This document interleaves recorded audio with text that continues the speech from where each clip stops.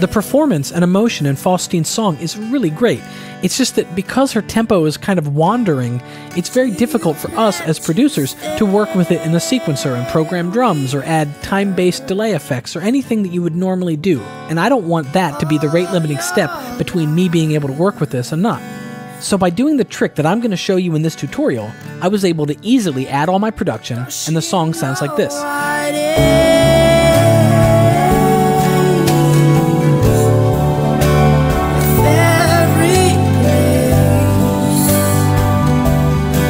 The performance and emotion are still there, but thanks to Reason's time stretch, she's perfectly on beat, and I can do everything that I need to do just like I'm used to. So let's start this process by going to Faustine's song in Discover and clicking the Open in Reason button to download it and load it into Reason.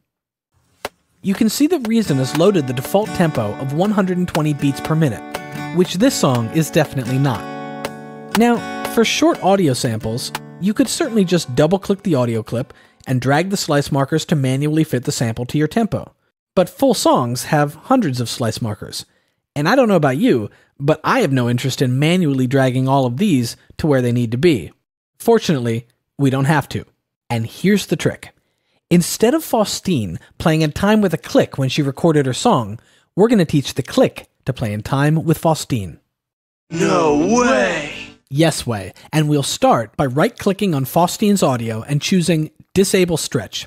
Next, we'll get the sequencer to be at least in the ballpark of her actual tempo by playing back the song and using the Tap Tempo button to get us close.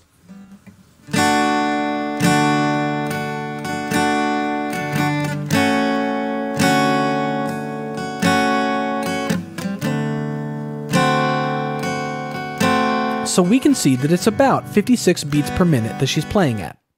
Our next step is to draw in an automation clip for the tempo of the song. To do that, I'll click on the transport lane in the sequencer and go up to the Track Parameter Automation menu and choose Tempo.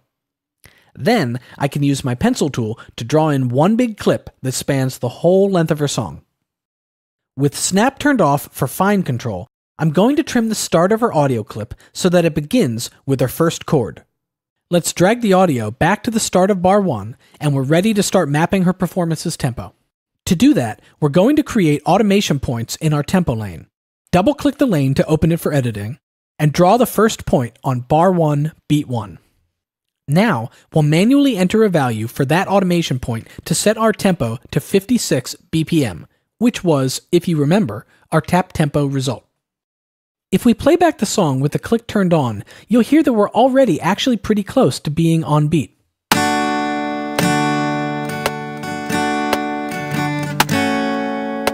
But you can hear it starts to drift.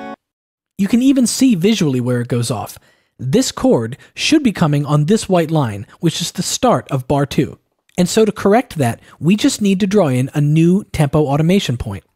Then we go back and fine-tune the value adjustment.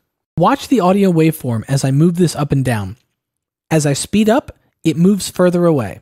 As I slow down the tempo, it moves closer and closer to its correct sync point of bar 2, beat 1. And so this is the process that I'll now repeat throughout the whole song, creating new tempo automation points every bar, or sometimes more frequently if I see the audio drifting sooner. Now, as much as I'm sure you'd love to see me do this in real time, I'm going to spare you and speed up the action. Matthias, can I get some goofy working music?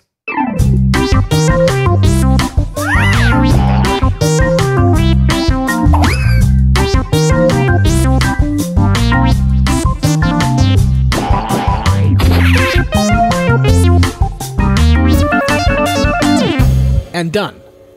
If I zoom back out to look at the whole song, you can see the full tempo map of the song here.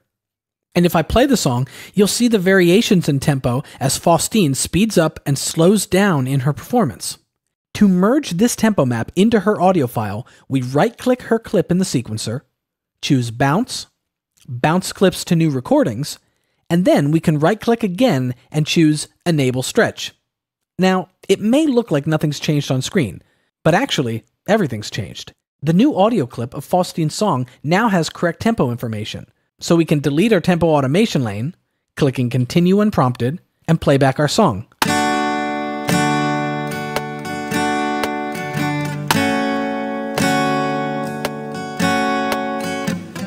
check it out. Instead of our tempo adjusting to follow Faustine, she's finally following our fixed tempo. If we set the tempo faster,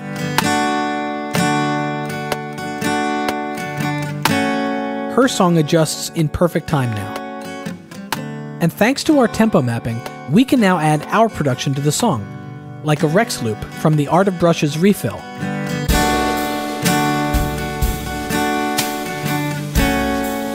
Mellotron strings, courtesy of G-Force's Retron rack extension.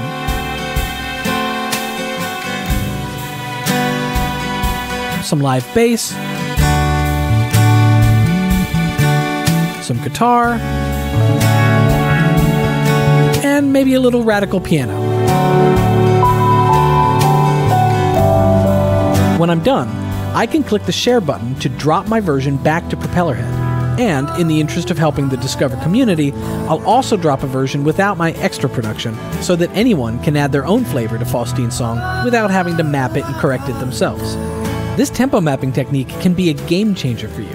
There is now no great idea out there that you can't make music with. If you still think of me